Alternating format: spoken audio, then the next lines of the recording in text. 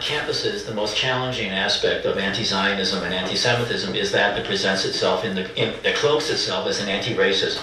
This goes way back to the Soviet Union, the Cold War, the New Left in the 60s. It's much too long for us to discuss it now. But again, I would urge listeners to look, for example, at the writings of Benny Morris, among others, for an alternative view about the history of the conflict in the Middle East. The structure of Israel, the view of Israel is uniquely evil and violent, replicates much older views of anti-Semitism directed at the Jews. University of Maryland professor Jeffrey Herf, Jonathan Weissman, deputy Washington editor of the New York Times, and the author of Semitism, Being Jewish in the Age of Trump. Yavila McCoy, CEO of Dimensions Consulting, and Jonathan Greenblatt, the CEO of the Anti-Defamation League. Jonathan, Yavila, Jonathan, and Professor Herf, thanks for talking to us.